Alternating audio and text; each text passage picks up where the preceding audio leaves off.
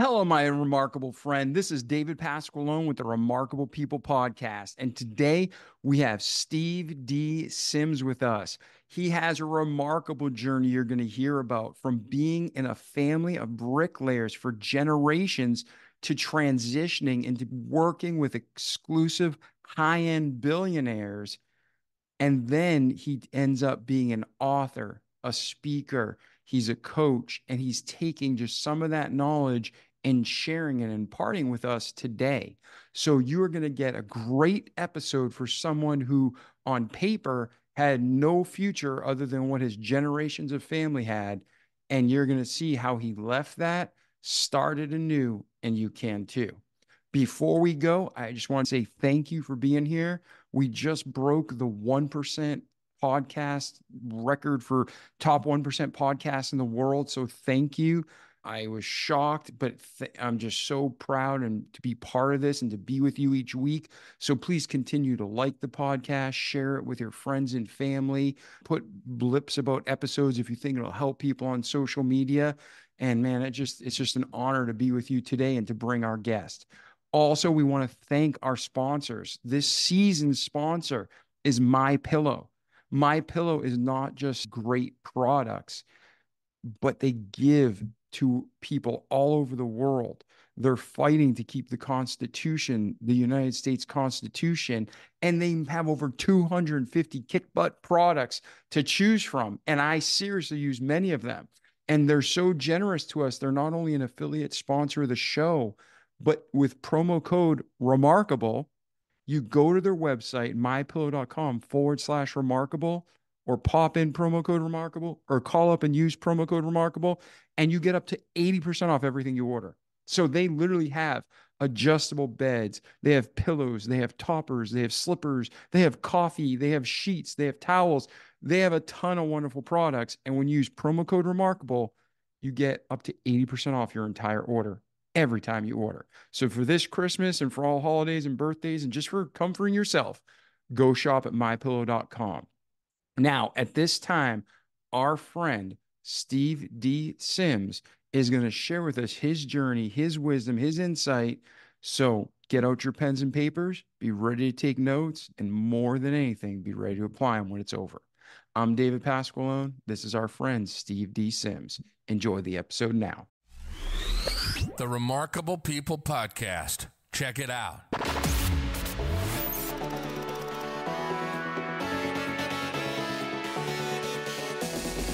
The Remarkable People Podcast. Listen, do, repeat. For life.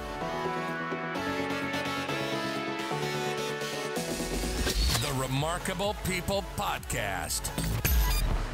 Hey, Steve, how are you today, brother? I'm doing good, thanks. Thanks for having me. Oh, it's a pleasure. It's a pleasure.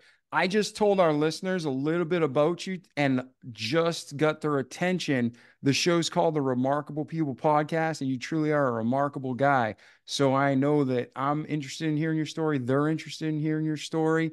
But what we're going to do is along the way, we're going to break down your successes and what you're able to achieve and overcome in life into practical steps so our listeners can too.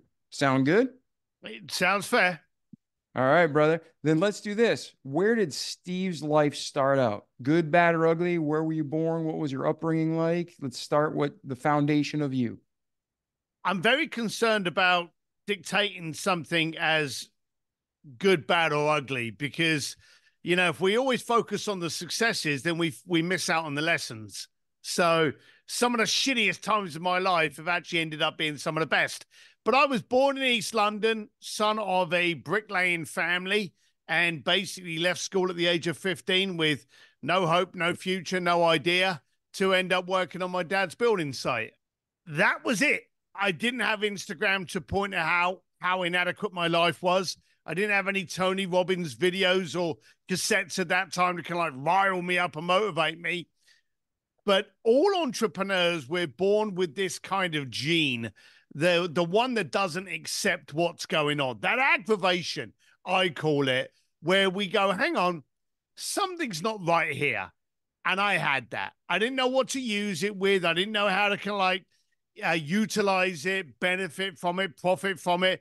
but I knew something wasn't right, and I knew the building site wasn't where I was supposed to be. So it was that aggravated gene in me that decided that I had to go out and find out for myself. And when this is going on, how old were you before you first felt that itch or that I'm different? There's something different here. Well, I don't know if it was like a superhero cape, but as a kid, I got really pissed off. And I remember, and we all know this, the classic thing, you're in school, the teacher's talking to you, either they're not holding your attention, we now call it ADHD or whatever, but the teacher's not holding your attention. You can't get a grasp of what you're being taught. You put your hand up, only to have every other kid look at you and go, oh, you're dumb, you don't get it. So what do you start doing? You stop asking questions, and now you're just aggravated. You're not captivated. You're not engaged. So you start creating trouble. So I remember as a kid, there was this fine line between, hey, the teacher's not grabbing my attention. Now I'm disrupting the class and I'm being sent off to the headmaster. So I knew from a very early age that something wasn't right. And usually you come up with the bad assumption or the bad decision that, well, it must be me. I must just be a troublemaker. I just may be dumb. But as you get older, you suddenly start realizing you just wasn't challenged. And how can they? You know, a teacher has to captivate 40 kids in a class, you know, and teach each one of them at the correct training speed. You know, teachers, my God bless you. I don't know how you managed to do it. But for me, I learned from a very early age that something wasn't right. But thankfully, I realized it wasn't me. There was just something that I had to adjust. Now, did you have any brothers and sisters, and did they have the same itch, or was it just you? No, I didn't. And we were in a family of settlers. I've noticed that as I grew up, standards play a great deal in my life. I have incredibly high standards, and when I meet them, I raise them. But I noticed that I was in an Irish bricklaying family where you were taught, hey, and we've all heard these lines, know your place, stick to your lane, go at the right speed, don't overstretch, don't overreach. And all of those things are settler phrases. Entrepreneurs, we've always overreached and overcome. We've always pushed our boundaries. We've always pushed ourselves. We can't see the box, color within the box. Where is the box? We're those kind of people. And so I realized growing up that there was something that was different about me at school, and there was something different about me in the family. And I think the first thing you have to do as a successful entrepreneur is realize that you spend so much time trying to fit in, you have to realize you were never built to. And the first thing you have to do is try and go and find those other creative disruptors to suddenly realize that you're one of them, not one of those. And so now you're growing up and you finish school and your family is kind of like, they're wired, say, differently. Where does your life go from there? Well, I believe life is, if you're lucky, a series of pivotal moments. And as a young lad, I was big. I was a big fella when I was at school, riding around on motorcycles, so I'm this big biker guy that's aggravated and pissed off. It wasn't a great cocktail, People looked at me, oh, he's a troublemaker. He's going to end up in jail. Oh, he's one of those, that kind of thing. But I was constantly kind of, why does my life have to be like this? Why do I have to get up at 5 o'clock in the morning, go to a building site, come home at 8 o'clock, and I've still got no money, and I've still got no hope, and I've still got no direction? So I was a very angry young man, but not because I wanted to be violent, but because I wanted the answers. I wanted something. I wanted to be engaged in something. And I remember one day I got to the building site, and I was a trainee bricklayer. And I got to the building site. My dad said, look, you can't do the bricks today. We're low on laborers. You've got to do all the donkey work. You've got to, look after us for the day. So I'm like, oh, okay, I'm a young kid. Why not? Probably like 16, 17 by now. And I remember one day going up the ladder, I got a pile of bricks on my shoulder to drop off to the bricklayers on the scaffolding. So I climb up this ladder and I get to the top. My dad's there at the top. Next to him is his brother, so my uncle. His sons, so my cousins. One of my cousins, I think, was 19. The other one was like 26. And then my granddad. Now, my granddad was like late 70s and he's on the build site. Now, my granddad was a big fellow, and I'm talking about 6'9", 6'10". He was a big mammoth of an Irish guy. I'm nearly 6 foot. I'm like 5'11", 5'11 and a half. My dad is like 5'6". So my dad was the smallest fellow of this tribe. And the funny thing was, I remember during the break, and it had been raining, so we're all shoehorned into this old caravan, trying to get out of the rain, trying to keep warm, all trying to drink some tea out of our thermos. I squeezed through to my granddad because what I'd seen was my entire family direction. From like being 15 and 16, my cousin at 19, my cousin at 26, my uncle, my dad, there was my future. And so I squeezed through to Grandad and I knelt down in front of him. And I remember this vividly with the colors, the smells, everything. I said, Grandad, did you ever think you'd be doing this at your age? Now, of course, let's be honest, when you're on the building site at the age of 70, because you can't afford not to be, it's not a nice question, you know? My granddad didn't even look at me. He just blew into his tea and he said, son, if you don't quit today, you'll be me tomorrow. And I was like, damn. So I came out of that caravan and I jumped all over my dad. And I was like, Dad, you got... Now, my dad hated being called dad on the building site. So he's like, what? And I went, I got to quit. I don't know why, but I went up the scaffolding. I saw that. I saw you. I saw that. I saw Grandad. I went in to see Grandad in the car, and he said, if you don't quit today, you'll be me. I got to quit. And he looked at my Grandad, and he looked at me, and he went, all right, you finish up Friday. Now, here's the funny thing. I don't know what look my Grandad gave my dad, but they both understood that I had to get out. But my mum, whoa, that's where I first suddenly started to feel toxicity. She hated the fact that I was leaving the building trade. And she was from that moment on, that night, when she heard I was leaving, she was like, oh, you think you're better than us? And I went, no. I think I'm better than this. I think I can do something. Let me try. And she was like, oh, yeah, we're not good enough for you. Whoa, she gave me shit from then on. And I realized very early on, they say you can't pick your family, but I realized very early on that toxicity that's holding you back may actually be in your house. The things that are stopping you go forward may actually be your family. And one of the toughest things in the planet is you've got to recognize that, realize it, and act accordingly. Yeah, to draw those boundaries between, you don't necessarily have to cut off your family, but at the same time, you don't want to be abused by them. So this is one of the parts of the show, how did you find that boundary? Did you go too far left or too far right and have an extreme, or were you able to find a balance? I think I was able to find a tolerance.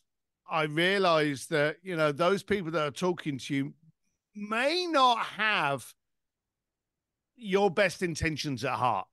So I realized that I had to kind of live a little bit of a lie when I was communicating with my mum. I remember I went off, I will jump forward, I don't know, 5-6 years, and I started to make good money. And I came back and I told them that, I'm making good money, everything's good, I'm doing this, I'm doing that. My dad was all good for me, but my mum, and I'm not kidding you can't make this shit up. My dad went off to get a can of beer for me. And my mum came in and she said, are you selling drugs? And I said, well, why would you think I'm selling drugs? She said, well, I can't believe that, you're just traveling the world doing this. There must be something else. And she couldn't believe, she would have been much happier if I'd have said, yes, Mum, I am. I'm a drug dealer. She'd have been like, I knew it. And she'd have been happier because of that. But because I had worked my way through, again, both those downsides, those upsides, and those downsides again, to get where I was, she couldn't believe I was where I was. And so I had to then, whenever I was with her, I didn't tell her what I was up to. Whenever I was traveling the planet, I wouldn't let her know. I just had to handle my mum, and that was a tough thing. But I realized I had to tolerate and handle the relationship I had with her if I was to have any relationship with her at all. Yeah, it's tough too because it affects your relationship with the rest of your family as well. So Yeah. between the moment on the roof and that moment with your mom, what happened? What did you end up doing? What lane did you land in? Well, we didn't have podcasts, we didn't have YouTube. This was, a period before Google. So I knew that there was an aggravation. I knew there was an itch that needed to be scratched. And I knew that I was poor. And I use the word poor a lot. And I use the word poor a lot in my coaching and my speaking, because poor isn't necessarily financial. It could be the mindset, a poor mindset. So, but I noticed I was surrounded by poor people. And so I wanted to get out. And, as a young kid, you ask a 15-year-old, what does he want to be? He wants to be rich. And what is rich? Well, I want $1 million in a bank account. Fast forward now, if you've got $1 million in a bank account and you're living in Manhattan, you're still poor. So, you suddenly start realizing that wealth and money are two different things. But as I was growing up, I realized I thought I wanted to hang around with rich people. So I tried getting jobs that would put me in that circle, put me in that sandpit. And I was a bouncer, I was a security guard, I was a chauffeur, I sold jets, sold yachts, sold insurance, sold all these things, trying to get into that environment. And I could never connect. I was nothing more than a supplier. If you were selling insurance, they would buy what they wanted to buy, but you weren't building up a relationship. And I even ended up getting a job as a stockbroker in Hong Kong. And I was living in London at the time. So this was a big gamble on me, but I was all about taking risks. If I wanted it, I knew I had to go for it. I ended up lasting in Hong Kong for about 24 hours. And no word of a lie. They realized I wasn't built for it. I couldn't cut it. I had no licenses. I didn't know what I was doing. How the bloody hell they had taken me on, they don't know. But I ended up a couple of days later getting a job at a nightclub, and I was the doorman of this nightclub. Now, entrepreneurs, we see things differently. We're wired differently. First thing you got to realize is you're not like other people. Now, on the door, I was with two other meatheads. They wanted to basically save as much blood as they could off of their shirt and go home with whoever the hot girl was with the night, on that night. Me, I now got a PhD in human psychology and interaction. I was actually seeing how people interacted with each other. And you've got those people that pretended they had money, but didn't really. Those people that had money and how they interacted. The girls trying to find the guys that had money. The people going out, celebrating a job, celebrating a reunion on their first date. If I could recognize that human interaction, then my people skills was getting a doctorate overnight. So I really liked being on the door because it was giving me that education.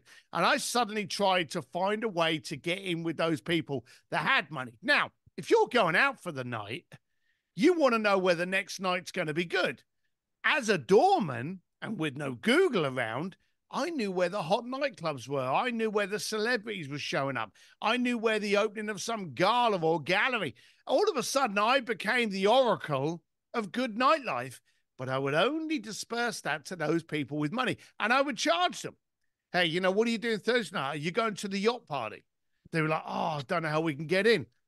Let me make a few phone calls. I didn't even have a phone, but, I would try and make ways to make, and they'd be like, hey, I can get you. It's going to cost you a couple of $100, but I can make it happen. And I suddenly started becoming, we've always got this, the man that can, I know a guy. I became the guy of the nightlife. And it went from nightlife to getting them hotels, to getting them villas before Airbnb. And, all of a sudden, hey, I want to go to Hollywood. Do you know anyone in Hollywood? Yeah, sure I do.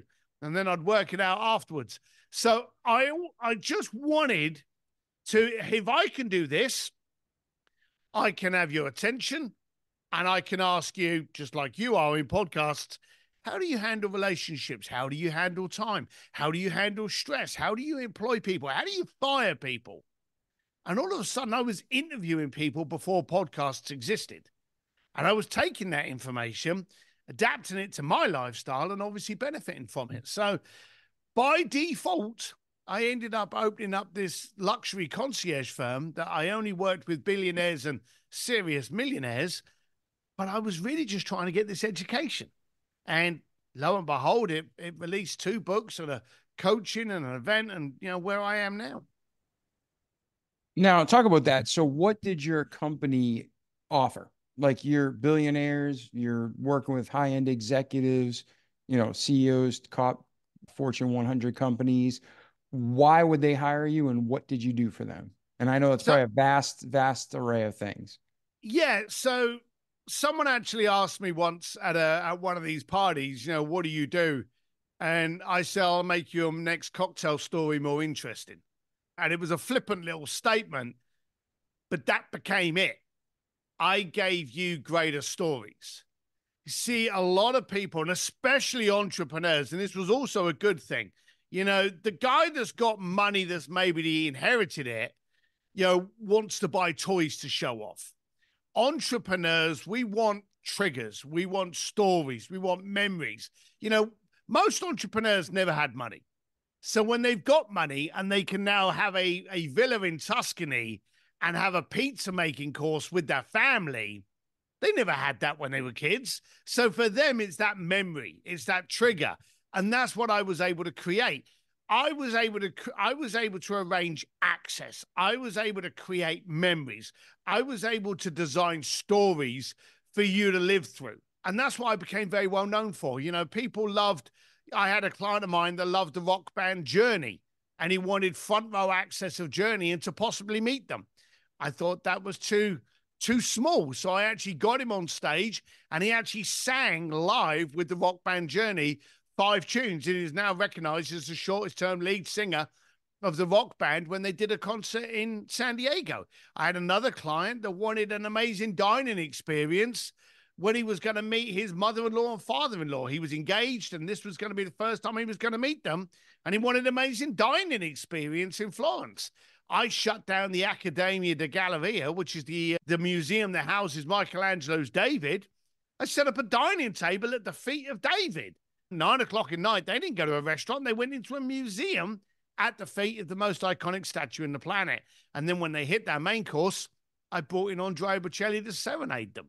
So I was known for creating these magical, oh my God, I can't believe that. Send you down to the Titanic, let you drive a Formula One car, let you hang out in the Vatican. I was the guy that suddenly created these amazing experiences. And that's how I got called the real life Wizard of Oz by Forbes. So now when people are listening to this, like, that's awesome. And most people think they can't do it, but they can. But there's a wiring difference between your brain and theirs, right? So if you reverse engineer to help people out, what are the things that every situation is different, every human's different, but what are some practical fundamental steps that you're like, hey, try this. You think something's impossible, but try it. But where would you tell them to start? Beautiful, beautiful. And I'm glad you're giving them the steps. For start, let's play the old Harry Potter thing. You never say Voldemort. Never, ever, ever you use the word impossible in your vocabulary. Okay? The second that you mention that word, you've given yourself an escape. Hey, I'm going to go for it. I know it's impossible, but hey, I'm going to break through it. Bullshit, are you? You've just given it some legitimacy. Okay? So never use that word. I'm a great believer in gamifying anything. If you've got a goal, just like the name of my book, go for stupid. Make it ridiculous. Make it laughable. When you start, actually, let's play a game here. All right? I'm going to pick on you. All right? All right. If I say to you, what's your business goal for next year? And you tell me, okay? And I go, well, that's great. It sounds impossible, but let's break through it. Let's make the impossible impossible. Let's break through it. That's very feisty talk, isn't it? It's very angry. I'm very kind of like rigid. I'm very gritting my teeth. But if I say to you, what's your business goal for next year? And you go, it's to make 5 mil. And I go, great. That's a beautiful goal. But let's make it stupid. Let's make it 35 mil. You know, let's basically go ridiculous with it and be stupid. Now, when you start making things stupid, you gamify it, you make it a game. And in that sense, it makes you a child. Now you're playing with this goal. You may not hit 35, you may fail and hit 20. But when you gamify things, you have more energy. Who doesn't want to play? You're a lot more jovial, a lot more happy, a lot more of a child. And that's the first problem. A lot of people try to, and here's the wording, attack the impossible goal. I don't want you to attack anything. I want you to play. When you're attacking, there's a reason when you do MMA and you're boxing, now 2 or 3 minute rounds, okay? Because you're attacking each other. But how long is playtime? It's 30 minutes, 40 minutes, an hour, 2 hours. Because when you're playing, you can do that for longer. So I don't want you to attack a goal. I want you to play with it. That's the first thing. That context alone will change the way you look at your goals and your objectives, and also the stress. I remember I was working with Elon Musk. There you go, name drop. And he'd bought out this plant in Fremont, and it needed this massive, great print machine that basically pressed the doors for his Teslas. But this thing was like tonnage. And he needed to change an element of it, but the price of the item was actually less expensive than the transportation, and he didn't know how to get it here. So what he did was he put out this game. You tell me how I can get that from there to there, saving me the money. You get one of the first cars to come off the press. And he made a game out of it.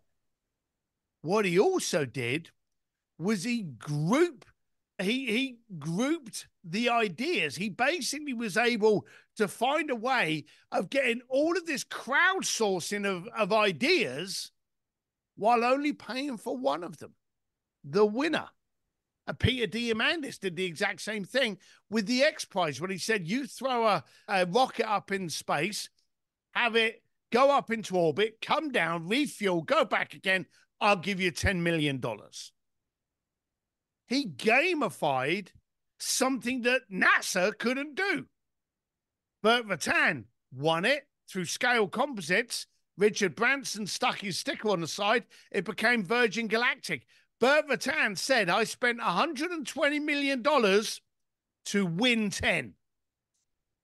We don't think logically when we're playing. And sometimes when we're reducing ourselves to logic, it's only the logic that we understand. Yet when you gamify something, you can do more with it. So you want a practical procedure for you to be able to achieve more?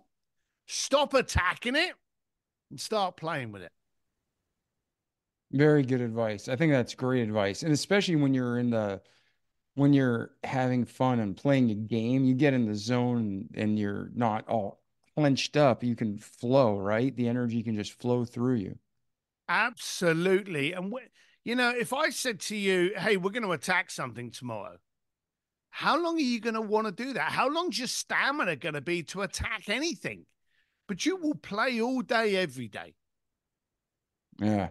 Yeah. Very true. So now you're working, you're having fun, you're playing games, you're teaching people to play games. And then when you got Bocelli, it's amazing. Like to hear him live is amazing, let alone to get him in a private room. Truth, yeah. Yeah. So I couldn't imagine what that would be like. But did you end up having to pay him a ridiculous amount of money, but your client didn't care? How did you work that out?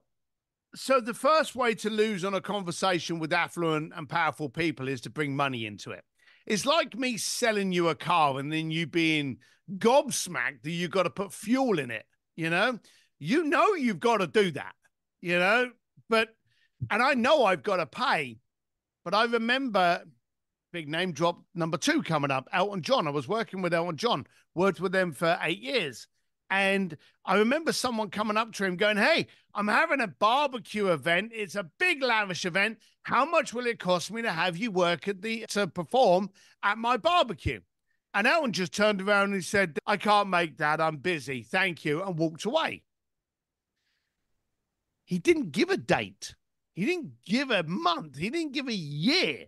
But because he had tried to buy Elton and was asking for a number, Elton didn't want to play with it. When you're dealing with people like this that make more money than you're going to make in a year just on interest in maybe the next hour, money's the last conversation they ever want to have. They want a reason. They want a purpose. They want a memory. They want a story. When I spoke to Andrea Bocelli, I said to him, I want to talk to you about a dinner.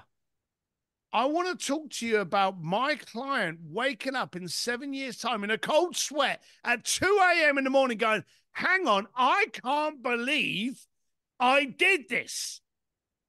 And this is what I want to create. And when I told him that I'd been challenged to create the most amazing dining experience in Florence, and I was going to do it by taking over this museum, setting up a table of 6 at the feet of Michelangelo's David. And then when they hit that main course, having the maestro himself sing in that surrounding. Can you imagine any more ultimate of a dining experience in Italy than what I've just come up with? And can we have you be part of that story?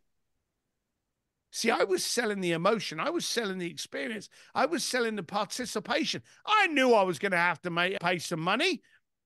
And what I did was, on top of that, I went, hey, I know this is going to benefit my client. And again, this is when you're dealing with really powerful people, don't pay them, pay their charities. Okay? Say to them, hey, how would this be that if not only this event, this night benefited my client in an experience, but also benefited something that you are passionate about? I know you have the Bocelli Foundation that looks after cancer and AIDS. We would like to make a donation to this. So more than just my client benefits from this night. And that's what happened. But you've got to sell. You've got to basically get the buy-in beforehand. You've got to get the commitment. And that's what I was going for. I was getting the commitment that he wanted to be part of this. I was making sure that you were buying the car, and therefore it'd be no surprise you just had to gas it up. Yeah, that's beautiful and very wise.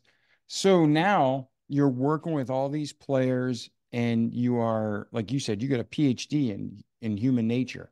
Yeah. And you're, whether it's someone who has no wealth or huge wealth, someone who's mentally wealthy or someone else mentally poor, you're learning and watching, observing. You make a whole business model out of it. And it sounds like it's fun. You're making life a game. So between then and today, take us through your journey, Steve.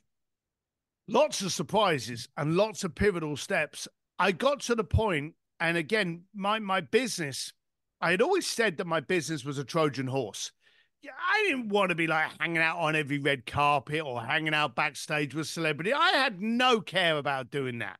You know, I'm quite an introvert. You know, I like to ride motorcycles, be left alone with me, my wife, my family, my dogs. You know, that's my world. So I was doing this in order to come in on one route, get you a piano lesson with Elton John, to, like the Trojan horse, drop out of the belly, get your attention, have a meal with you the following night. After doing this for like 25 years, I kind of got, I won't say bored, but there was like a bit of a monotony, a bit of a routine coming in. And I got shock-horribly surprised, asked to write a book. And my book, they wanted me to name names. You know, who's the richest, powerful people I was dealing with, and what's the celebrities? What did they want? And I openly said, look, if I wrote a book where I named names, I'd be dead before cocktail hour. So no, I'm not doing that. And then they went away, came back, and they went, hang on a minute. We would like to know how a bricklayer from East London has worked with Elton John and the Vatican. You know, let's have it as a how-to book. That I accepted, but I'll be blunt with you. I didn't think anyone was going to buy it because I've always been about the most impact. It ain't going to be pretty. The hammer, it ain't pretty, but it's damn well effective. So I wanted to just kind of like come along and be able to go, look, this is what I did. This is how I did it. You're going to come up with an excuse not to try it, or you're going to try and pay your pain away by trying to buy a course that will solve it for you. But This is how I did it. So I wanted to work on that kind of basis. And they released a book, Bluefishing, 8 years ago. And I thought, well, there you go. That's a book. I'm done. That's it. I'll never write another book. Lo and behold, it became a bestseller. It then got translated into, I think it was 8 other languages, of which it became a bestseller then. And I was like, holy shit, people really do ignore the basic stuff. And they did, and they do. So then they asked me, hey, will you speak on our stage? So now I become a speaker. Then I got asked to coach people, and I started coaching corporations and groups on how to communicate better. And then I was coaching, and I couldn't believe it. It just turned my life around. But then I realized I love a challenge. Getting the Vatican to work with me, getting Elton John or Bocelli or Elon Musk or Branson. Those were challenges. But now I'm actually getting to work with people on how they can challenge their world, their life, how they can challenge their potential. So now I teach, I coach all over the planet. I have my own community, Sims Distillery. And lo and behold, my second book came out last year, which I really didn't think there would ever be a second book. But it came out last October, Go for Stupid. And that's what I do now. Beautiful. And tell our listeners a little bit, what's the premise of the second book? So it sounds if I'm pissed off a lot, but I tend to work when I'm aggravated. And entrepreneurs, we're all like that. Something doesn't work, we're aggravated. We 9 times out of 10 will solve the problem and then find out who else has got the problem and sell them that solution. Elon did that with PayPal. So COVID came across, and I loved COVID. I'm sorry if people got hurt during COVID, but for me, I got 2 years where no longer was I traveling, no longer was I out. I got to spend 2 years with my wife and family. Now, along the years, I knew I loved them, but I'd forgotten how much I liked them. And that was a Tucker Max saying. I really liked just hanging out with my wife and kids and dogs.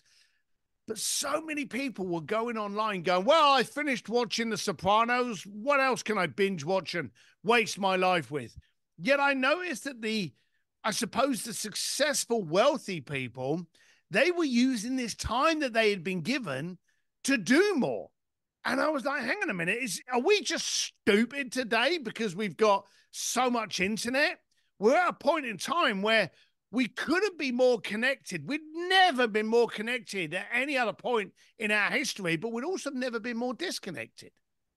And I found this greatly annoying me. And then during COVID, a period of time where we couldn't go out and hang out with each other, we, as idiots, designed and gave birth to 2 more societies, the gotcha society and the cancel culture. During a period where we couldn't get together, we were naturally trolling through the internet to go, hang on, in 1993, you dressed up as a penguin. How dare you be that disrespectful to penguins? And we were calling each other out. Now, look, I'm 57 years old, and I am grateful there weren't so many cameras around when I was growing up, because to think that we weren't doing stupid shit is an understatement. We did stupid shit on a nightly basis. We just didn't have some prick with a camera holding us hostage 30 years later. I couldn't understand why we were so hell-bent on hurting each other and tearing people's industries down, or just trying to find a soundbite and ruining your industry about it. So this started annoying me. I started writing blogs and articles and memes about, surely we should be those remarkable people to each other, shouldn't we? Rather than trying to hurt each other. And then someone said, you should put everything that you're saying in a book. And I did. I spent the second half of the COVID period writing this book, praying that it would never actually come out. It's the dumbest thing in the world to actually write a book hoping that as we get closer to the end of COVID, people will wake up and go, hang on a minute, we shouldn't be hurting each other. We should be loving each other. We should be helping each other. We should be reaching out. And I was phoning up people. That's the first thing.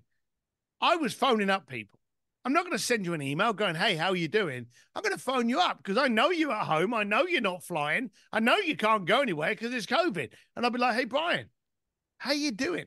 Just thought I'd reach out. The amount of people that were stunned. I actually phoned them during COVID. I met up with someone, and I'm sort of digress. I met up with someone, it was maybe 6 months ago. And they had like a lot of people, their businesses got affected. They lost a lot during COVID. He was on my list. I phoned him up along with a couple of hundred other people, maybe near 1,000 during those 2 years, and just went, hey, and I won't mention his name, but I went, hey, Billy, making it up. How you doing? And he wasn't doing well. And we spent maybe 40 minutes on the phone. And then I think I phoned him up again like a couple of months later saying, hey, has it changed? Because I had taken notes of the conversation, put them in my phone notes, and then made a note in my phone to call him to follow up like a month and a half later, whatever. And I went, how is it going? Yeah, were you able to do it? Did the connection I give you work? Were you able to come? And he was like, it's a lot better, but it's still, and I'm like, well, you know, hey, it's a shitty period, but it also may be the period that we're being tested. You know, how good is our message? How good is our copy? How good is our solution? Maybe you're going to look back and go, maybe this was the best time of my life. And I met up with him and his wife. I met up with his wife first. And she came over to me and she said, you know, during COVID, one person called my husband and changed his world. And I went, oh, that's great. And she went, it was you. And she said, do you know what's even scarier? She said, not only were you the one person that phoned up and changed his life, you were the only person that phoned up. Now, how sad is it? During COVID, I didn't know him very well, but I knew him well enough that I wanted to have that conversation and just to stretch out. And what did it cost me? It cost me a phone call. Yet, as far as that concerned, I impacted their life. And so I was really hoping that the book wouldn't come out. I was really hoping that by the time it was ready to print, people would have smartened up. But no, they were pricks all the way through to the end. So I wanted to put a book out there that would get people to change the way they acted, not only with other people, but also with themselves. You see, we love having a conversation with people, but how many times do we have a conversation with ourselves and actually dare to ask us, what do I want from my time on this earth? What do I want from my relationship? What do I demand of my style, my lifestyle, my standards, what I will accept? Have that conversation with yourself. Have that conversation with other people, and then dare to do something about it. Sadly, the book did come out. Usual Shit became a bestseller, got translated. It's actually just hit India in 3 different dialects, which I think is pretty cool. But it's daring people to go for ridiculous goals and then achieve them. And it brings up people that, you know, I've worked with Elon Musk, Sir Elton John, people like that, and people that I never have. Edison, Walt Disney, Henry Ford. People that had ridiculous goals and didn't listen to the poor people, but challenged them to go forward with their goals and dreams and actually pull it off. You imagine if Henry Ford had listened to the masses, we wouldn't have a car. If Walt Disney had not listened to the people, he was called a cult leader, you know, and he was called the devil worshiper. We'd never have had Walt Disney if it hadn't been for that guy. Edison was that. There were actually people that used to picket Edison, saying that it was dangerous. This was the Candle Society, and I'm not making this shit up. The Candle Society used to protest against Edison, saying that light bulbs were dangerous. There's never been a city fire that was done because a freaking bulb burst, yet every major city in the planet burnt down because of candles. Yeah. People don't like change, and when they're ignorant, they attack. And that's it. It's always down to ignorance. It's always down. We don't like new things. We love them once we've got them, but we don't like new things. And I've always said that poor people are very noisy. You know, that poor mindset. They love to hate. And again, the downside about today's world, we can very easily wake up in the morning, look on the internet, see someone wearing a shirt, go, oh, you look fat. Turn the phone off, go about our day without realizing how much we upset that person. Now, the other sad thing is there's a lot of people that will put that picture of themselves in that shirt on the internet, not looking for feedback, but for looking for approval. I search for a conversation. I don't give a fuck about your approval. I don't care how many likes I got. And until likes can pay my bar tab, I couldn't give a shit. I want to enter into a conversation. If what I says evokes a conversation, I quickly get it off there, get it onto a DM and go, hey, I like your opinion on it. And 9 times out of 10, they're arguing against something I've just said. And I've gone, do you know, I like that. I really want to understand where you got it from, though. Or sometimes someone will be saying something and I will totally disagree. And I'll be like, why do you think what you've just said is right? Where did it come from? I apologize. It's your show. Shut me up any second you like. But one of the things I really like doing, and I got into it through a friend of mine called Jason Grandad years ago, was I ended up joining a group called Defy Ventures. And Defy Ventures are a group that run educational programs for inmates in a level 4 prisons. And so, you're not getting a parking ticket when you're in a level 4 maximum security prison. You're in there because, shit went down. But they actually take inmates into what's called EITs, entrepreneurs in training. And I go to prison with this group and I bring about 40 entrepreneurs every time I do. They pay about $500 to the charity direct for the privilege of going in and training people that have turned around and gone, hey, that's what I did, but it's not who I am. And with a little bit of help, I can take my street hustle into a productive industry for when I come out and I'm with my family again. And I've been going there for like 5 years. My son goes with me. And I love to be able to sit down in front of someone that made some bad choices and did some bad things and have a conversation. And 9 times out of 10, they made those bad decisions because of the environment they were in. When you've got an 11-year-old boy being raised in a drug-infested ghetto, what does he think his future is going to be that's not related to drugs or vandalism or being in a gang? So being able to find people and understand and relate, it allows you to connect. And that's what I want people to do today. I want people to connect with 2 people as human beings, because as woke and as privileged and as open as we have become, we've also become stupid. And really, at the end of the day, as human beings, all we want to do is connect with each other. That's the only thing we want to do. We want to mate with someone that we find attractive. I don't care if it's male, female, trans, whatever. 2 people want to connect with each other and feel safe and feel loved. And as people, we want to be part of a community where we're challenged and we feel secure enough to make mistakes in order to become better people. And that's what I want. Beautiful. Yeah, I think love is the key to everything, and just that connection, that relationship. There's nothing more important to our relationship with God, be at peace with ourselves and then one another. So I couldn't agree more, Steve. Let's do this. You're a man who's had a remarkable life, been around remarkable humans. I could be missing huge opportunity as a host of this show, responsible not for, but to people all over the world, 120 plus countries, and who knows how many tens of thousands of people, right? What question should I be asking you right now that's going to be able to translate from you to our listeners' ears and impact their lives? Wow. You're putting me on the spot.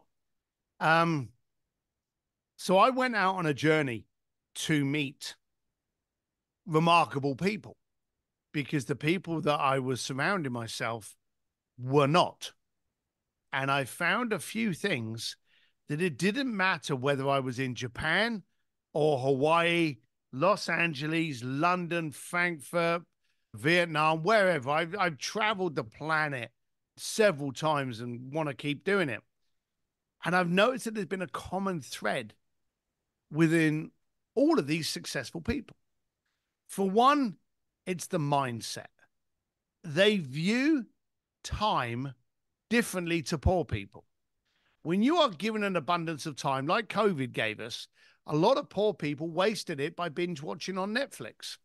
The successful people wanted to see, okay, how can I take this time and grow with it? How can I use this for me, not to me? So they have a relationship with time that poor people don't. They know that they can make more impact. They know they can make more money. They know they can buy anything. It may just be a matter of time for them to earn more money, but they know the one thing that they can't get is more time. So their relationship with time is different to poor people. And then the other thing was saturation, which I found a really interesting thing, which is one of the things I actually talk about whenever I travel. And I'll give it to you as an example. You know, what do you drive? Do you drive a car? Do you drive a truck? What do you drive? I have an old 1987 Ford F-150. There you go. All right. So you like the F-150, you like the truck. How many times have you been walking through a car park and you've seen a car and it's a strange color? Maybe, I don't know, it's yellow. And you look at this color and you go, well, that's a weird color. You know, I have never seen that color on a car before. When you're driving home on the highway, what is the only color car you can see on the highway? Yeah, that lime green or yellow or whatever. It's that color, isn't it? Why? Because your mind has been opened to that. And when your mind's opened to something, that's all it can see. And as entrepreneurs, we see opportunity.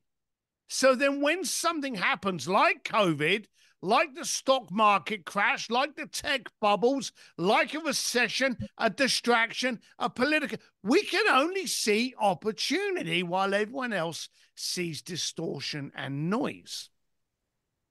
And I noticed that that was a common theme, but it's how you feed it. And again, it's back to that saturation.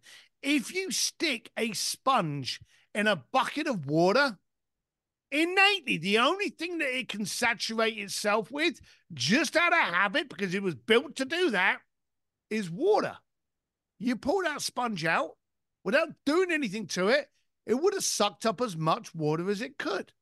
Now you stick that same sponge in a bucket of old used engine oil that's shitty and grimy and got all the crap. What's the only thing it's going to saturate? It's going to be that oil.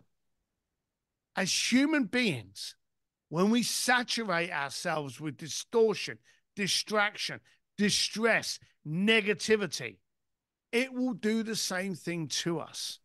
It'll be the only thing that we will look for and therefore consume. So you have to be in control. Now, the trouble is when you're feeling through your Instagram profile and you suddenly see a fight on the street in one of those little videos, if you stick too long on it, the algorithm's going to give you that the following day tenfold. And all of a sudden you're going, whoa, the world is only street fights. You have to change that algorithm. You have to be forceful by feeding it with positivity, learning to grow, change the room you're with, change the podcast you listen to, change the environments you're in. You want to make sure that you train your mind to only get saturated by what is acceptable to your growth. I think that's excellent advice. And I was thinking while you're speaking about the Bible verse, you reap what you sow, you know? 100%. That's the same thing. You reap what you sow. Some people call it the law of attraction. Some people call different names, but the Bible makes it simple. You reap what you sow. If you sponge in clean water, you get clean water. If you're on good people, if you're in shit, you're going to get shit, right? Yeah. And that's the thing, just to point out there. This is not new. As much as we think we have grown, as much as we think we have advanced, the basic principles are there. Stick to good. Focus on good. Breed positivity by only saturating yourself with positivity. This is nothing new here. We're not changing people's minds here. We're trying to get them to go back to the basics of what will work for them. And then from looking after yourself, it will knock on to others. The more positive you are, the more positive you will be with those around you. Beautiful. Well, Steve, I thank you for being a guest on the show. You have a remarkable story. It's been engaging and fun, and just great to hang out with you, brother. If our listeners want to continue the conversation, get to know you, reach out to you, ask questions, maybe hire you for coaching, what is the best way for them to reach you? And we'll put all the links in the show notes, but what's the best way for them to connect?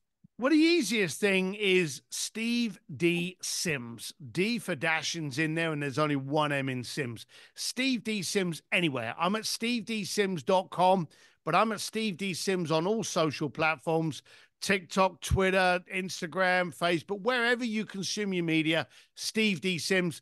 But here's a little freebie for you. If you head over to the website goforstupid.com, you can actually get this book free of charge. I actually ended up doing videos to scrub the audio off it for the audio book.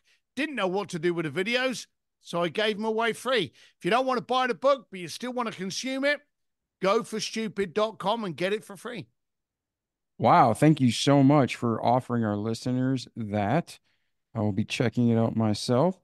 And then before we go, is there anything else, Steve, we missed from the beginning to today? Anything we missed in your life before we transition to where is Steve today and where are you heading next? So how can we maybe help you get there? Well, you realize that you are the effect of your actions. So you don't get slim by buying a diet book. You get slim by taking the action from that diet book.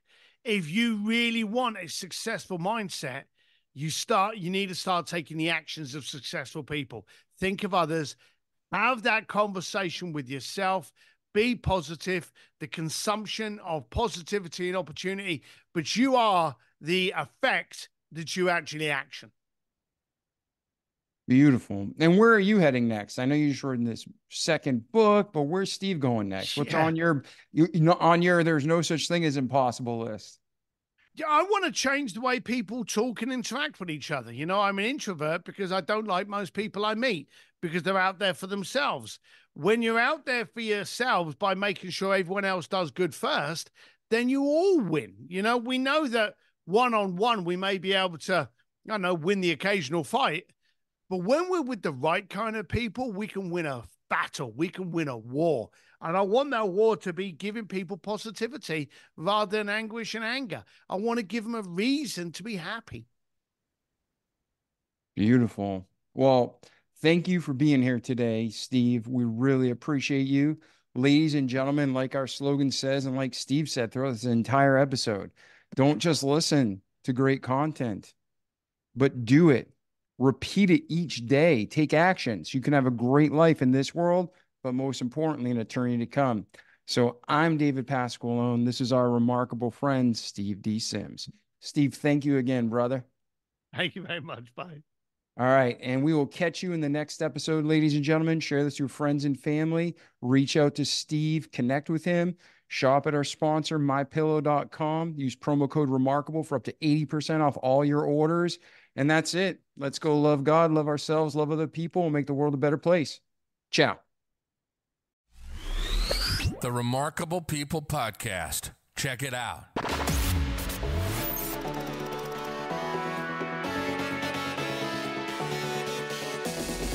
The Remarkable People Podcast. Listen, do, repeat. For life.